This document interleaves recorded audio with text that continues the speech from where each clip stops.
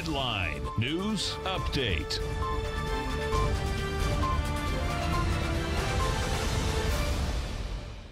Good morning, everybody. I'm Tommy O'Brien coming to you live from TFNN, 10 a.m. Eastern Time, Monday morning. We're 30 minutes into the start of trading, and we got all the markets in negative right now. We're talking about an S&P negative by 25 points, trading at 44.37.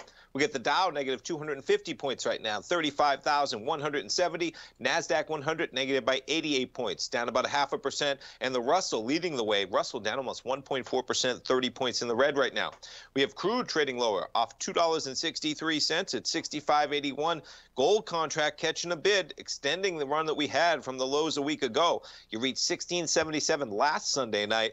The market climbs back to actually finish positive for the weekend this morning. Gold's up another $9, up 0.5% right now, trading at 1787. We've got silver, negative 11 pennies. Silver not quite getting back the losses that it had last Sunday just yet. And we got to jump to notes and bonds because quite the pop we've had in price as we get some lower yield this morning. We're talking about a yield of 1.23% in the 10-year. Remarkable. Just you back it up 10 days ago, and we've almost gotten back the entire move lower from where we were after the first drop Wednesday to classify things. You're talking about 134.22 was about where we were when you got that acceleration last Wednesday. And man, you're talking about 134.16, up more than a full point and 7 ticks to be exact from where we were on Wednesday. We jump over to the VIX as we get some negative action.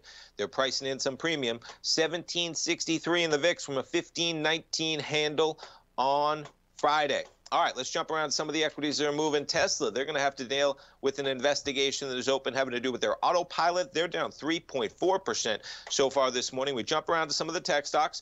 Amazon shares down 1% at 32.55. How about Apple? It was up to 150.59. You're down 1/3%, back to 48.60 right now. Microsoft shares basically flat at 292.89. We jump over to Google shares.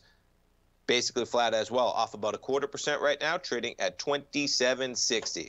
All right, folks, Mr. Basil Chapman, he's trying to get some internet problems fixed out. We'll see if he can. If we do, we'll get him back on in the hour. We're going to have a replay potentially this hour while Basil works on that. But right after that, folks, we got live programming coming up all day. We got Fast Market at 11. We got our man Larry Pesavento at noon. And don't forget, folks, I encourage you to sign up if you haven't been to one yet.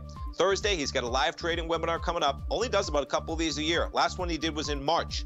It is August. Check it out on the front page of TFNN, happening on Thursday. Stay tuned, folks. We'll be coming right back.